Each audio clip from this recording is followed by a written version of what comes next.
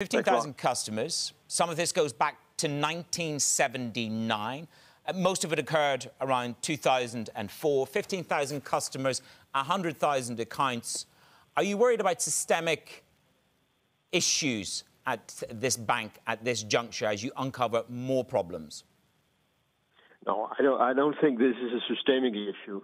I think this is an important issue in relation to how you treat your customers and the confidence of customers in that the information they get from the bank is right.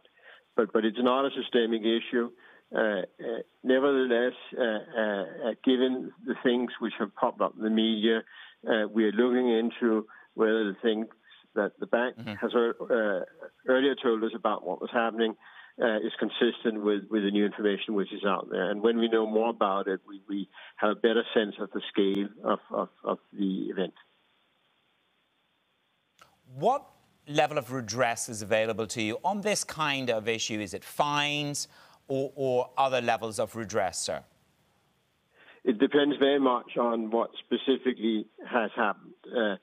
If what they told us earlier is consistent with what they knew, then and they're handling the issue, then there's not a lot which we can do.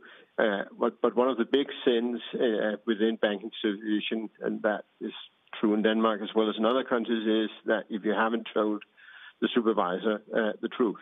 We don't know whether that's the case here, but that's a big issue because as a supervisor, you are enormously reliant on that the institution you supervise tell you the truth, and that's why when you have issues popping up in relation to that, the steps which could be taken are quite draconian, including police investigations and possible prison sentences. Okay. Do you believe this bank has enough capital to prepare for any penalties and that they may face? Are you happy with the capital level at Danske? Yes, we are. I mean, this is not a capital level issue. This is a consumer affairs issue, so it's serious in a different dimension than capital. Danske Bank CEO is asking for a joint response investigating the money laundering, including those from Denmark and the US. Can you update us on that?